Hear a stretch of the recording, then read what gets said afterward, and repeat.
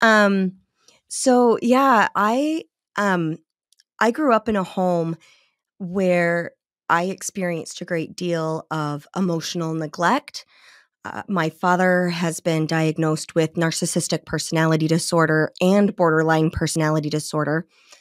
And when I was growing up, I, of course, just thought that was normal. I thought every kid was going through the same things that I was going through. And it wasn't until I was an adult when my husband and I adopted our second son, who was later diagnosed with schizophrenia, when I recognized that what I was dealing with in my home with my son was obviously not the norm.